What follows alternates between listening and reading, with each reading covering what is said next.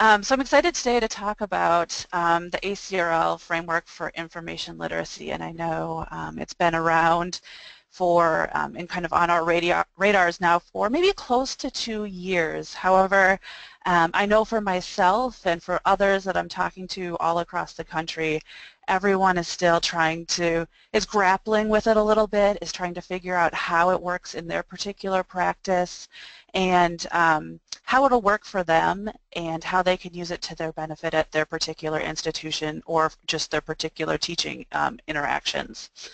So I hope today to provide a framework that I've found successful here with some of the projects I've been working on at Madison, and how I've been able to use the frames within instructional design in order to both create really engaging learning for our students, but also to use it as a communication mechanism with others on campus as far as what impact and what value the libraries have to the teaching and learning enterprise for the university.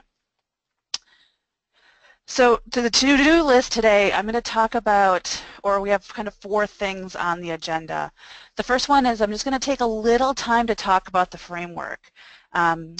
As Andy said, I'm on the ACRL Student Learning and Information Literacy Framework Group, and I'm leading up that subgroup this year.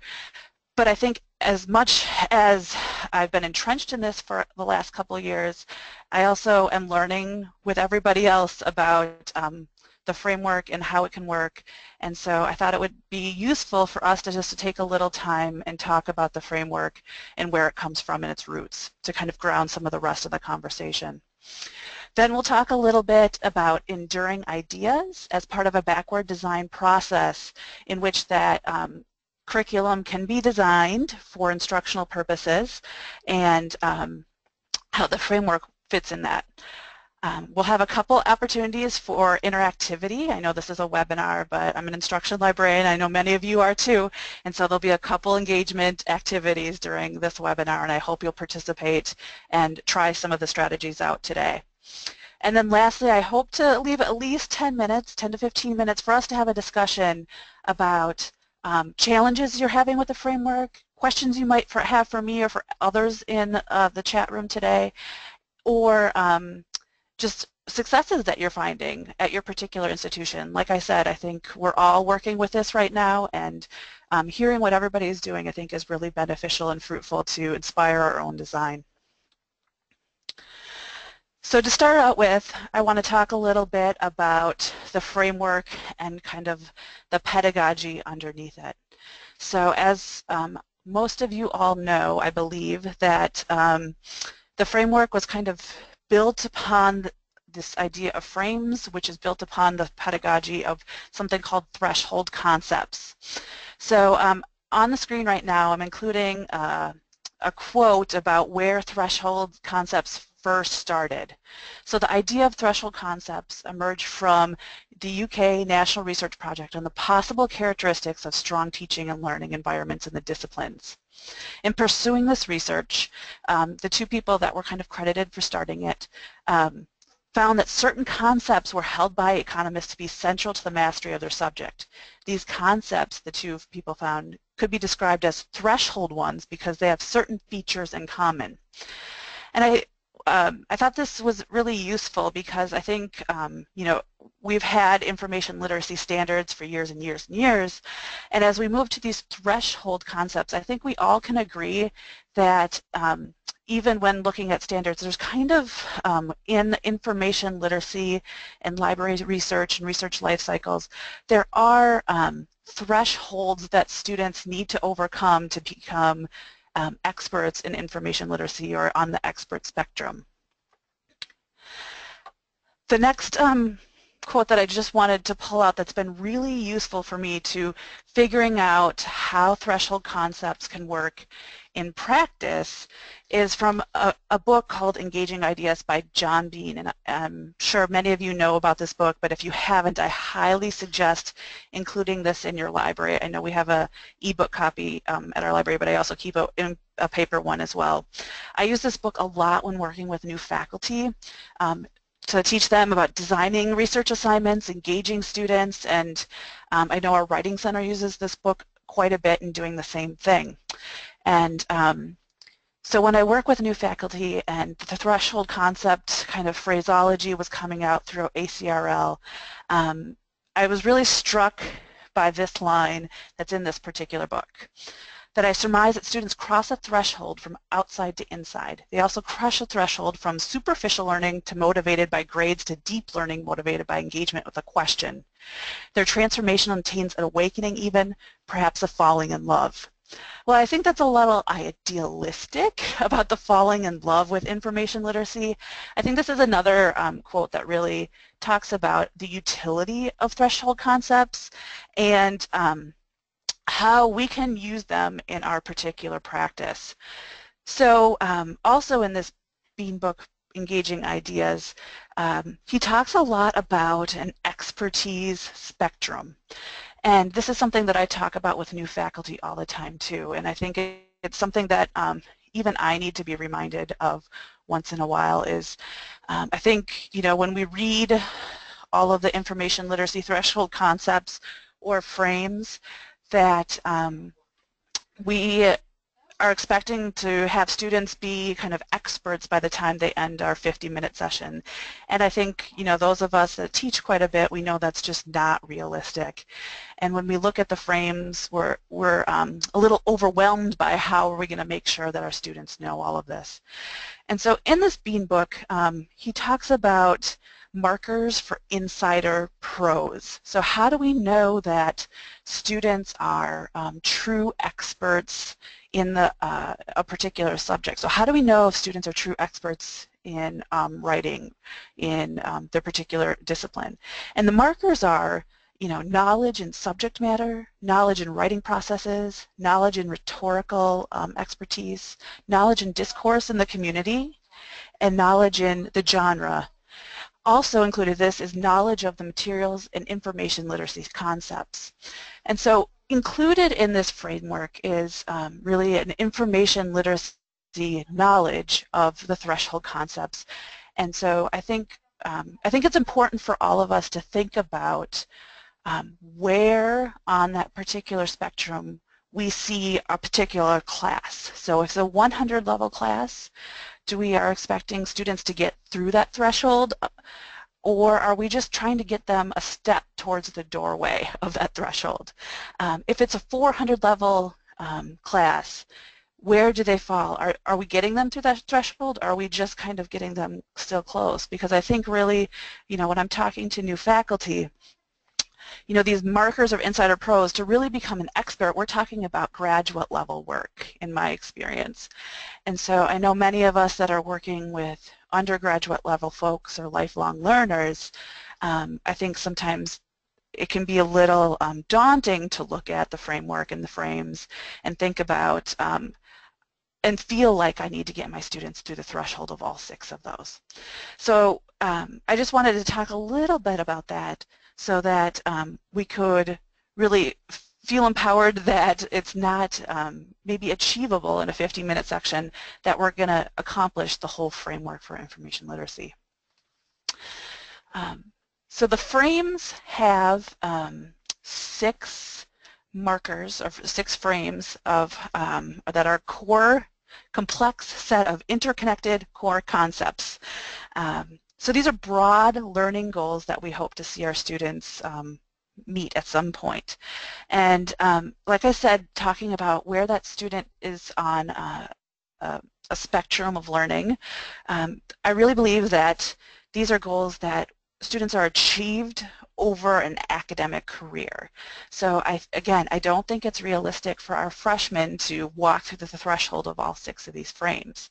However, I do think it's achievable to move towards the threshold in a particular class that we're working with, or pick one of the 6 thresholds or 2 of the 6 thresholds to move towards, depending on the context and the faculty members' needs and the students' particular needs.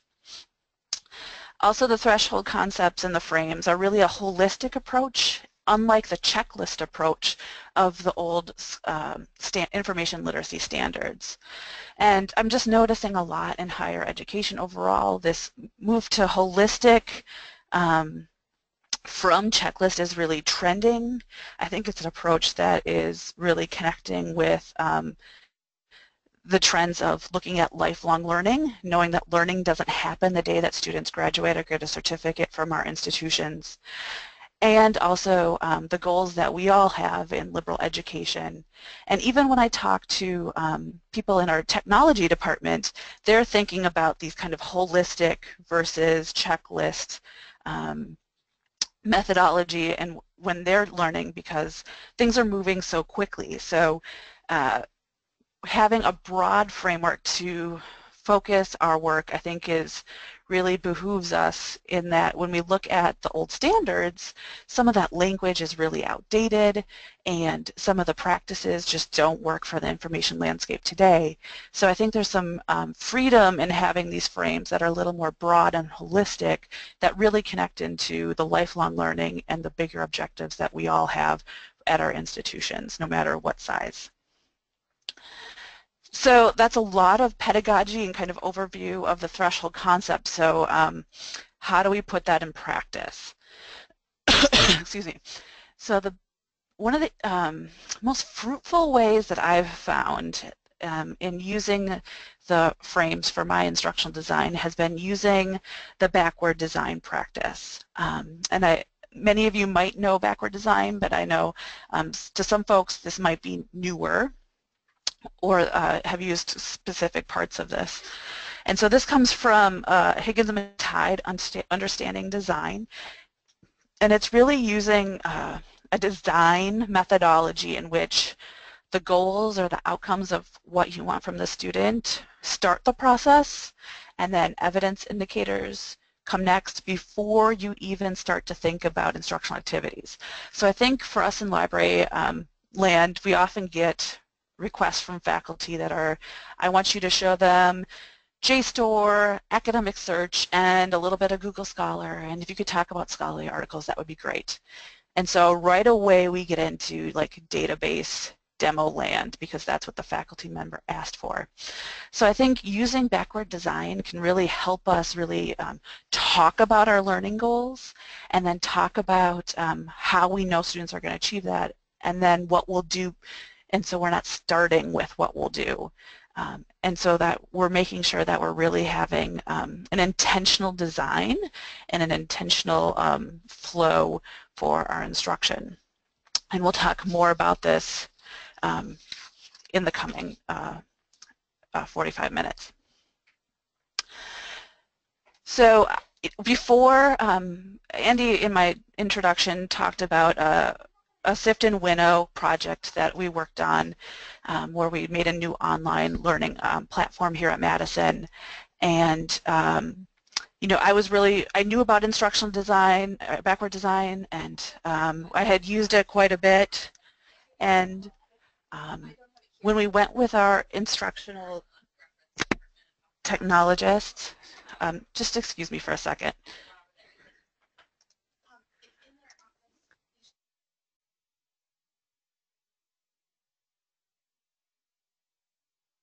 Sorry, y'all. I have a shared office, so I was just trying to get people to settle down so we could hear. All right. So when I was working on this this project, we worked with instructional designers at our Do It Academic Technology unit.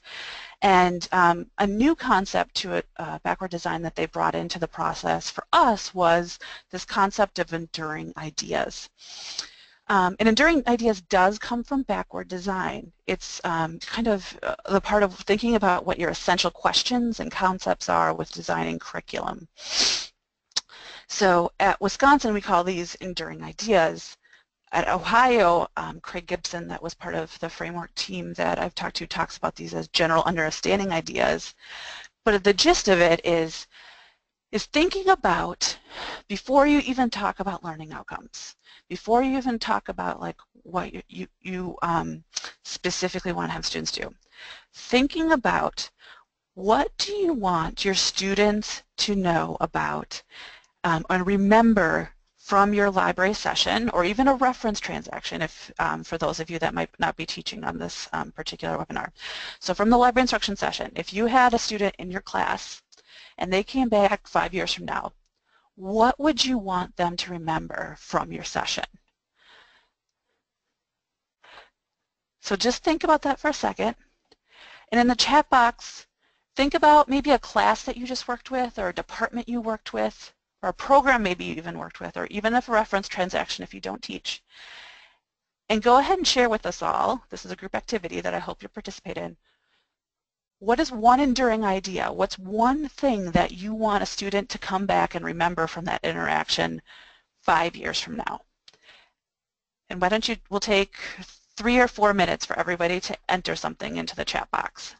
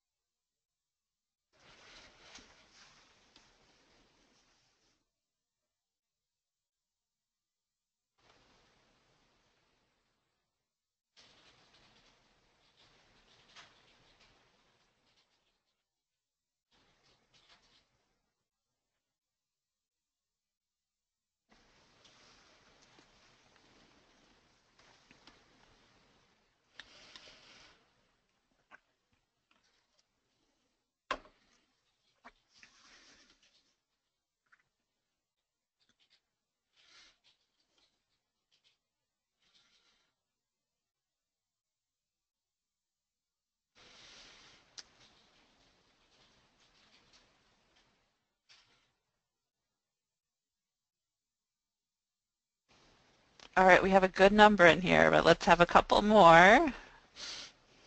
Let's take one more minute. If you have another one, go ahead and put it in.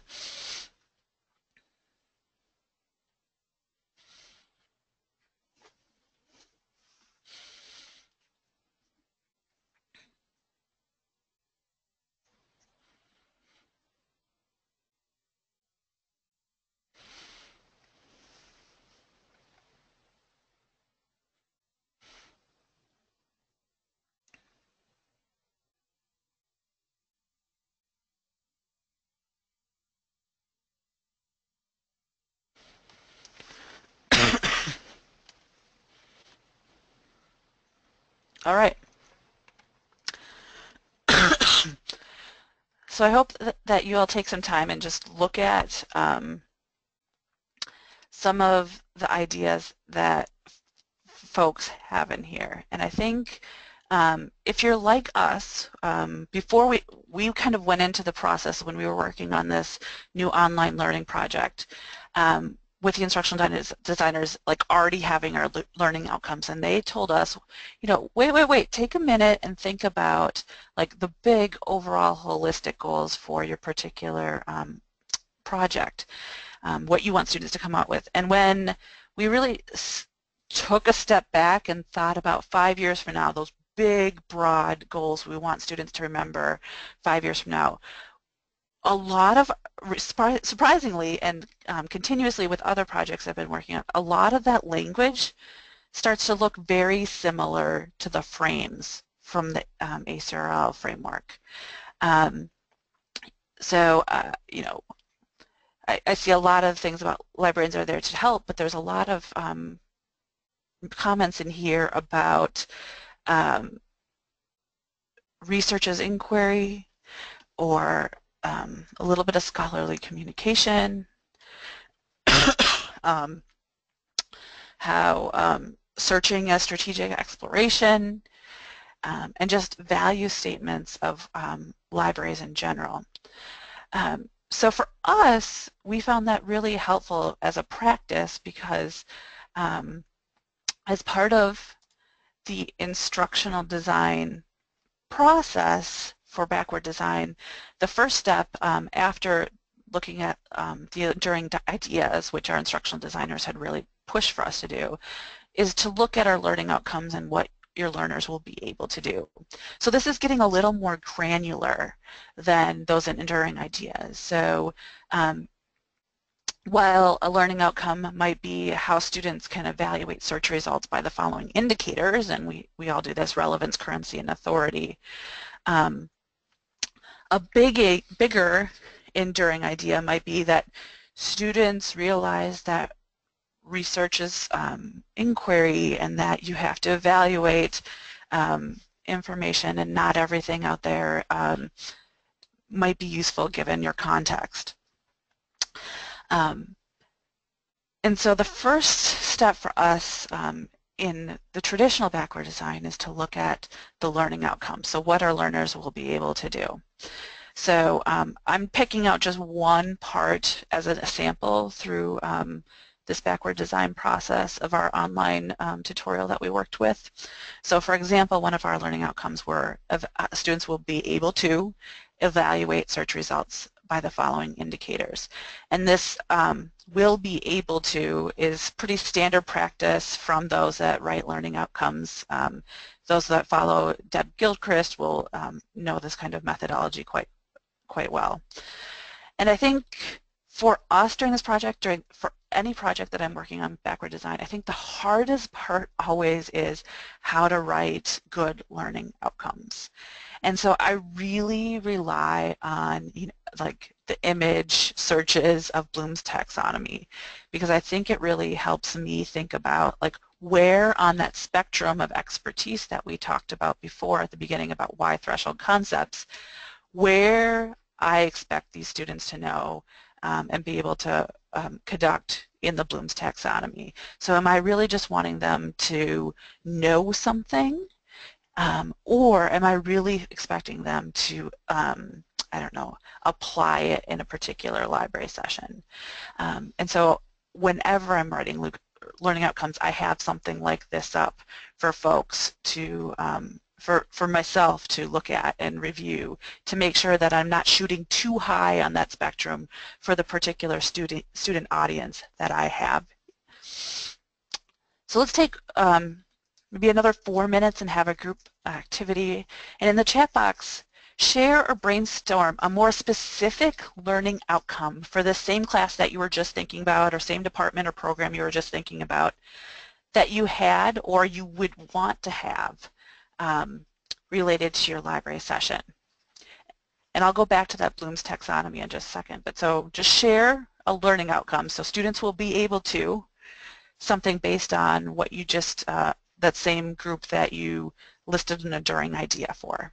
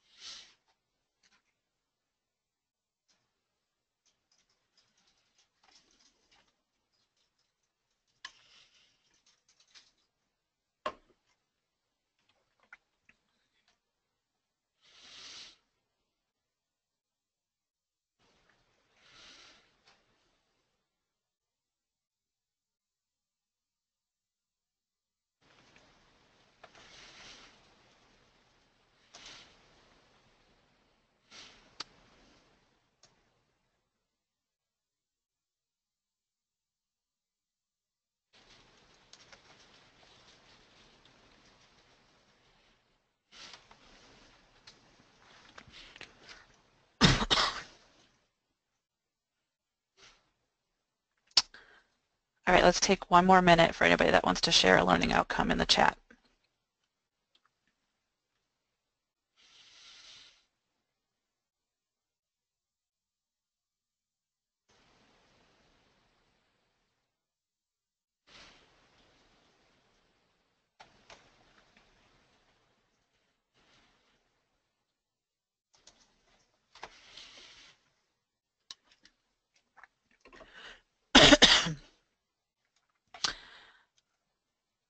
All right, thanks for doing that, and we'll come back to that in a minute. So the next step in the backward design process, before we get to activities again, is to think about the assessment. So what are our evidence indicators that we know our students, we will know that our students achieve the outcomes. So what evidence will I see or analyze or hear about that our learners have achieved those particular outcomes? So I think I'm just going to take a pause here to talk about why I really think that backward design is very useful when using the ACRL framework for information literacy. I think one of the things that I've heard about or one of the concerns that I've heard about with the framework from folks is, and that I had too very early on, was that the framework is more of a holistic list of thresholds that we want students to cross over to say that, you know, they are information literate in our particular disciplinary context. And I think that's really hard for us to be able to say, you know, in a 100 level class or freshmen or first year students or even sophomores or seniors that, you know, we've got them through that threshold without having kind of evidence indicators. And so using the backward design process and talking about our enduring ideas and connecting to them to the frames, then talking about our specific learning outcomes, and then making sure that we have assessment indicators allows us to still have accountability and assess our curriculum, you know, for continual cycles of improvement, and to assess over time, because I know a lot of us are beholden to accreditation or impact statements about what the library is doing for the teaching and learning mission of their university or college or school. And so this is why I think it's a really good idea for, you know, while I might not use backward design for every single instructional instance that I go through, but ones where I really want to make sure that I have a cycle of improvement, or ones that are part of general education curriculums, for example, I really think there's a lot of utility in using this backward design process because of this assessment step in the middle, where we'll have indicators about our success and our impact that we can use and call upon and have documented in the future for both our internal improvements but also for the needs of campus. So using my example that before, the two kind of evidence indicators that we kind of outlined in our backward design process were identifying whether results were relevant to research questions and making a judgment based on those criteria appointments after reading results list. So I would really encourage everybody, I think, you know, sometimes we hear assessment and we hear capital A and we get a little scared. I would really encourage everybody to think about assessment and to push ourselves to think about mixed methods, knowing that a lot of us are meeting students for 30 minutes to maybe an hour. We're not seeing them multiple times. Just relying, knowing that our assessment is more formative than summative, and that it's imperfect and that's okay. I think, you know, talking about, and when I talk with my campus administrators about our assessment, the fact that we're doing it and that we can tell a story about how we're continually improving it with both campus administration and our faculty instructors, and that we're showing, having it part of our curriculum design process over time, makes those imperfections less glaring than sometimes we feel when we think about, well, we're not in a classroom for 15 weeks with these students 3 times a week.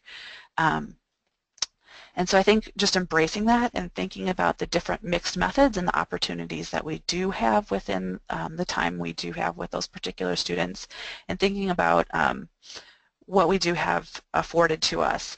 And if you want to learn a little bit more about this, there's a great book that I just kind of finished that as kind of a refresher to myself that ACRL published called Classroom Assessment Techniques for Librarians. It's very short but has a lot of practical examples of how mixed methods assessments can be used in library instruction to a really positive way. The next step, and the step that backward design is really unique to, is that this learning activities comes very last.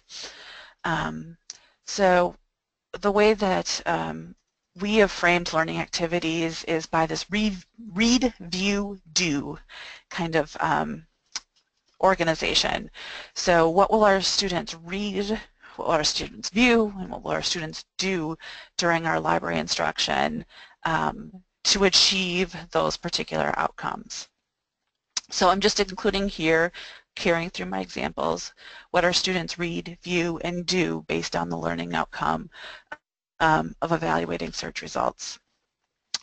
And I think there's a major affordance here in having, laying this out this way, is because, again, I think we have at least I have a propensity to want a database demo right away, especially if that's kind of the directive that you're getting from the faculty member. But I think laying it out even in a table format like this, sometimes this can help me you know, even subconsciously push beyond that a little bit to try to have different kinds of methods of instruction in my particular classroom. And while there might not be something in each column every single time, it's something that I'm cognitively thinking about and pushing myself to think about. Is there different kind of learning methodologies that I can utilize to engage the students within this particular learning outcome? So I think this is where like the fun, creative part comes in backward design for a lot of us, but it really does allow us to make sure that we're mapping out for all of the different reasons why we're doing the session. So this is a course map where in a table format I've listed out our learning outcome, the enduring idea, and depending on, sometimes after looking at the learning outcomes, you realize that there's not an enduring idea that's matched to it, and it does sometimes help you prioritize if you really want to work on that learning outcome or if you want to change your learning outcome.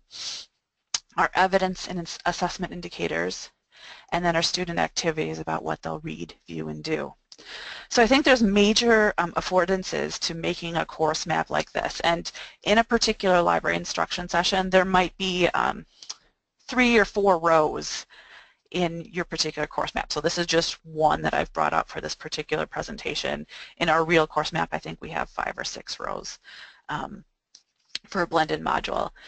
But this is one row for us to have to organize our curriculum, number one, to really improve our efficiency over time.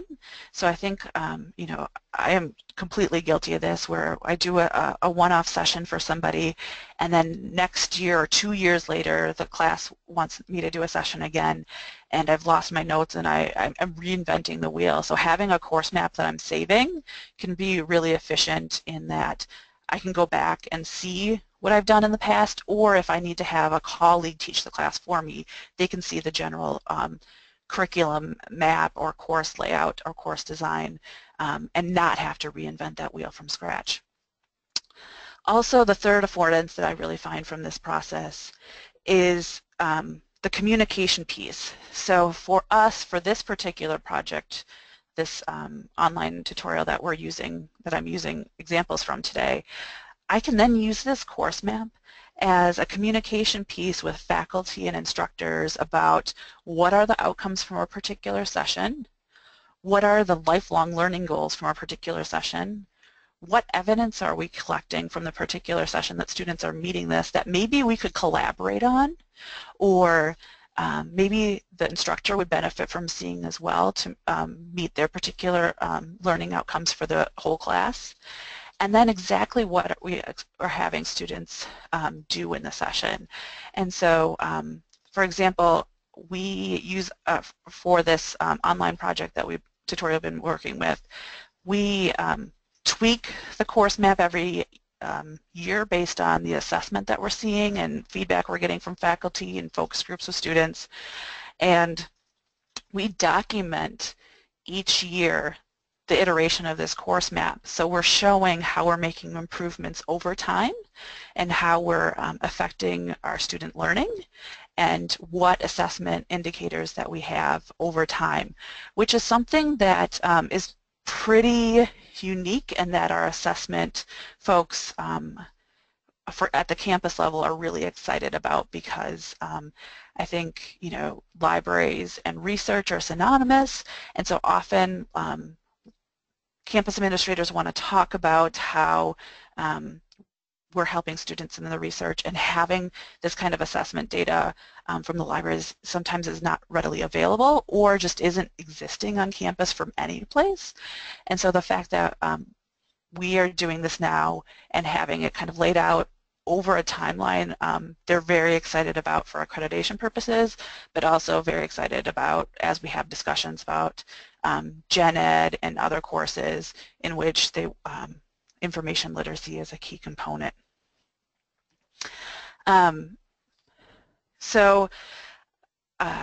Like Andy said, I'm on the ACRL Student Learning Information Literacy Committee, and this is just one example of how I've used the frames in my instructional design. There's a lot of examples of how others across the country are starting to grapple with and use the frames in their instructional design too. And so coming soon-ish, there'll be a sandbox offered by ACRL where people will be including course materials related to the ACRL framework for others to use, view, adapt. And so I think that's a really exciting next step that's coming for the ACRL framework, so that while, you know, I've had this one model that I've shared with you all today, there's other models out there of what people are doing inspired by the framework, and I'm really excited to see how that goes as soon as that becomes live, because I think there's a lot that we can learn from each other, and I think I always feel like I'm still learning you know, about how threshold concepts are going to work, and how I can have discussions with faculty and other student support units on campus. And so I think sharing with each other is going to be really important during this new generation of information literacy and how it's interwoven into curriculums. So as promised, we have about 15 more minutes for questions, discussions. I really like to take this time. If you have questions specific for me about this process, you know, webinars are always a little awkward because I'm not able to see like where people have questions or things that you might still be grappling with or something that was not clear. Questions for me, great. Experiences you all are having with using the framework or with backward design, I'd love to hear. Challenges, I think we'd all benefit from challenges or even failures. I think sometimes we try to hide those under a bushel, but I think a lot of learning comes from failures. And I just want to remind, we're all learning this together. It's brand new within the organization, and so I'd just like to open it up for discussion now.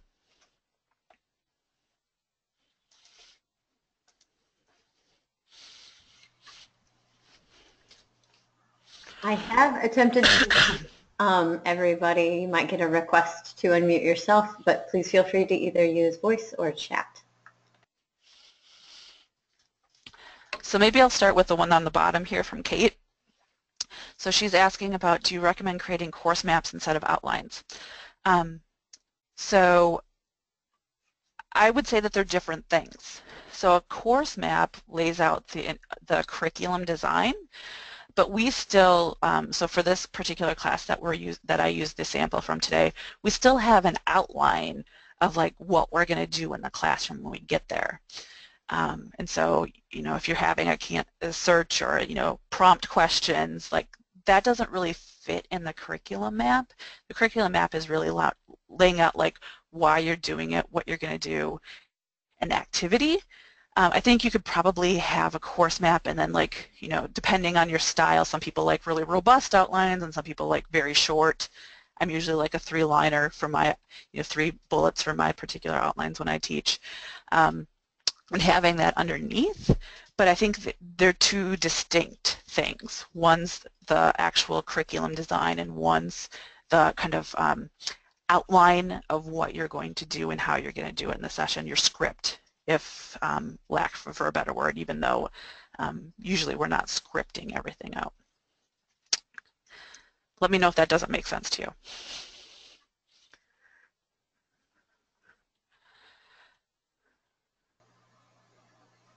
Does anybody have any other questions for Sheila?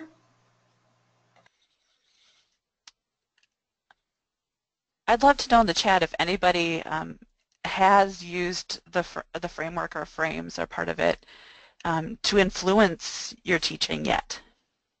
And it could be just a quick yes, no in the poll, as a poll in the chat.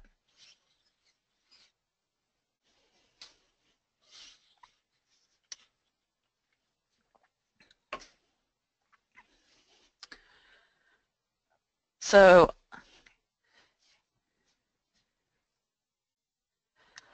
those of you that are saying yes, would you be willing to share how you're using it?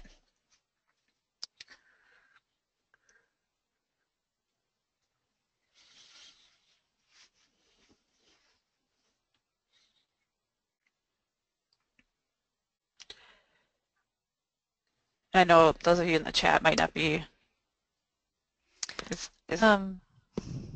Sure. This is Kate Pansky from UW Milwaukee, and I'll chime in and then briefly and let others chime in as well. So here, primarily, we're using it to take our instruction into the higher order thinking, getting into some of the more troublesome critical thinking elements of information literacy, and looking for ways to push beyond what we might think of more of the standards or basic how-to, and into more of the thought processes. Great.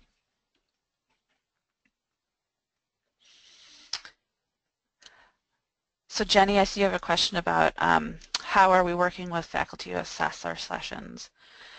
And I think that differs from session to session, and so that's why I really talked about, really needing to push ourselves and embracing that, much of our assessment is formative.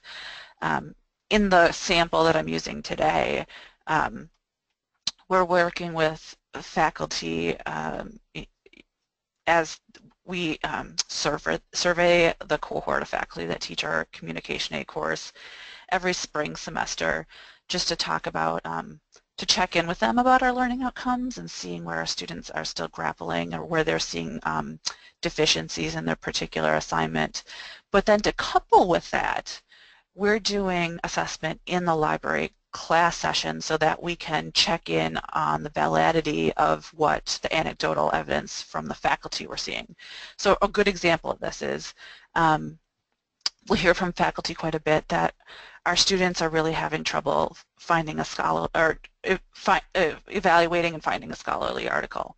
But in the library session, from our quiz data that we have via Qualtrics, or you can do it with SurveyMonkey, and anecdotally with working with students, we're seeing that students are able to find a scholarly article. And so there's a mismatch there with, and I'm starting to see that the students are able to find one, but they are having more trouble finding one that might meet their topic, or because the assignment is saying you have to have a scholarly article, otherwise you'll be docked a letter grade. It's so binary that they want to make sure they're checking so they don't lose points. And so I think having that's where I'm really a big advocate of mixed methods and getting both sides of the story, so the librarian's anecdotal side of the story, getting the student side of the story, and getting the instructor's perceptions are really interesting and useful, just because I think sometimes those can conflict, and we want to make sure that we're making changes to our curriculum based on what's the whole picture and not one person's picture, given there's different persona characters in the room.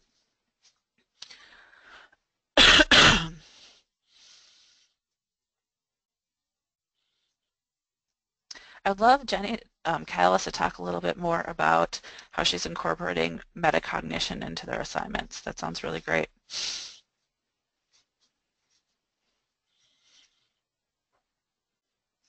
It looks like Kate would want that too.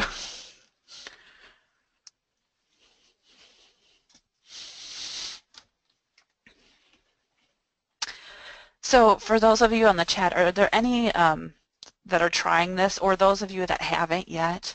What's stopping you, or what are the challenges that you're facing trying to use the frames in your instructional contexts?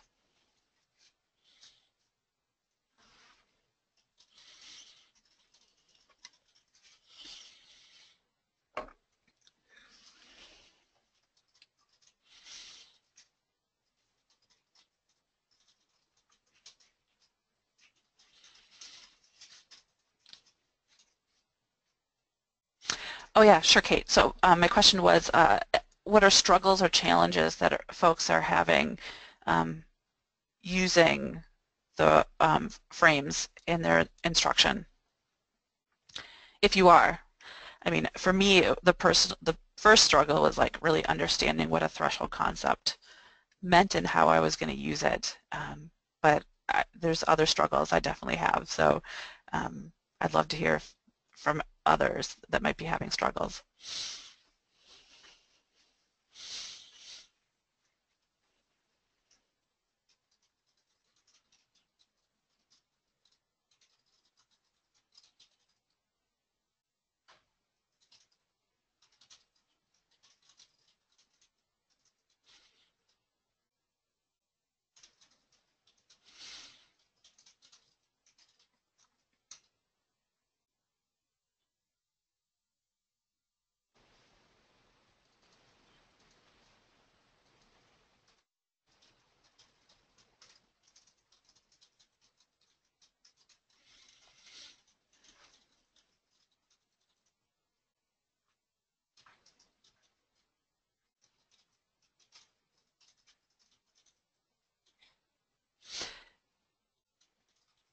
Thanks, Jenny, for sharing that.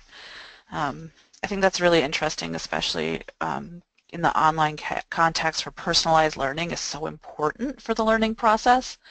And so the fact that you recommend kind of taking reference to the max and incorporating it into your instructional practice for online and really making it into a personal learning strategy is really interesting. It's cool. Thank you for sharing.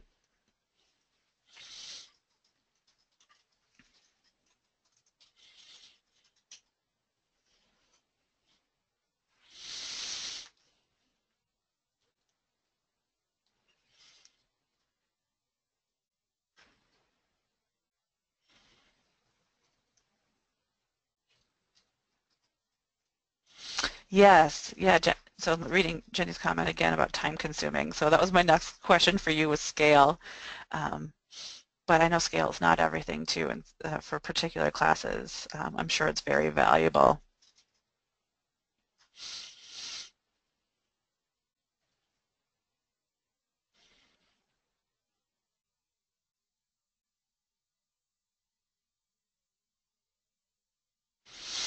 Anna, that's a really good point about, you know, time is precious in our classrooms, especially when we have, sorry,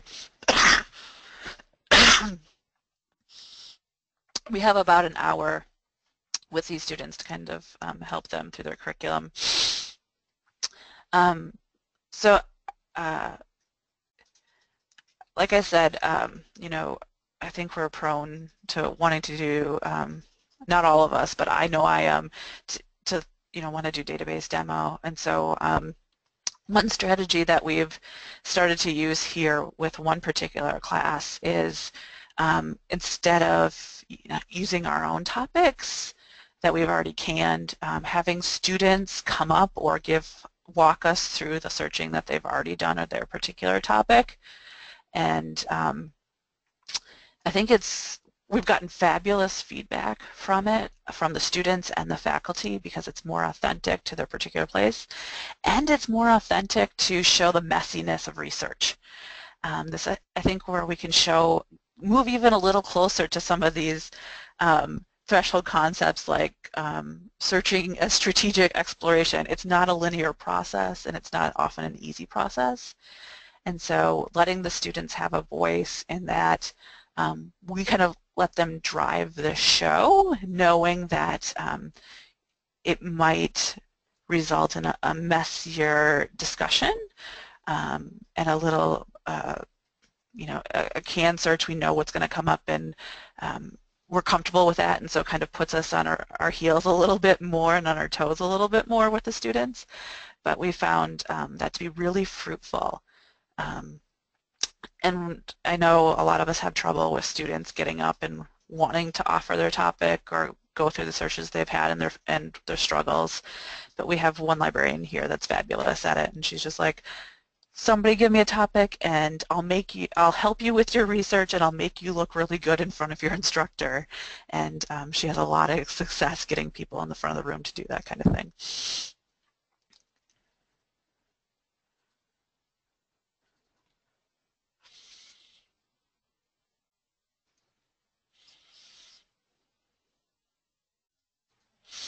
Yeah, so Jenny, it sounds like you're having similar experiences.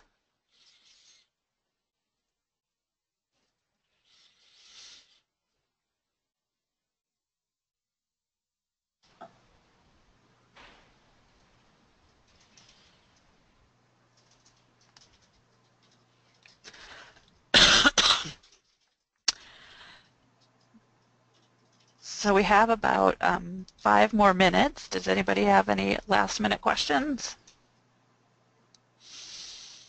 or comments?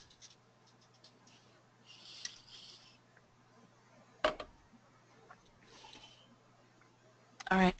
I hope this was useful to you all. I'm happy to continue a conversation or chat with anybody that wants to try this out or is working on something.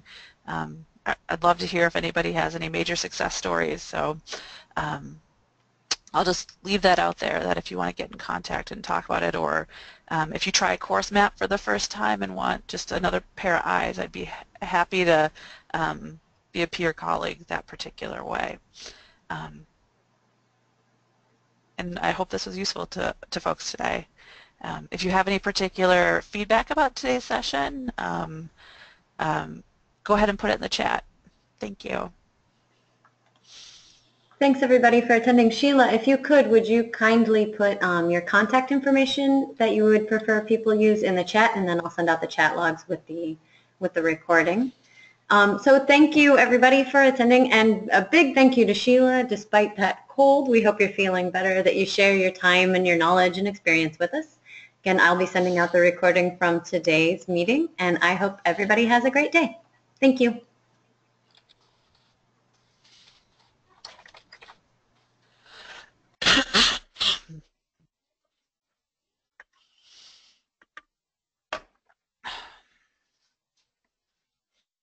You're fine now. You're good.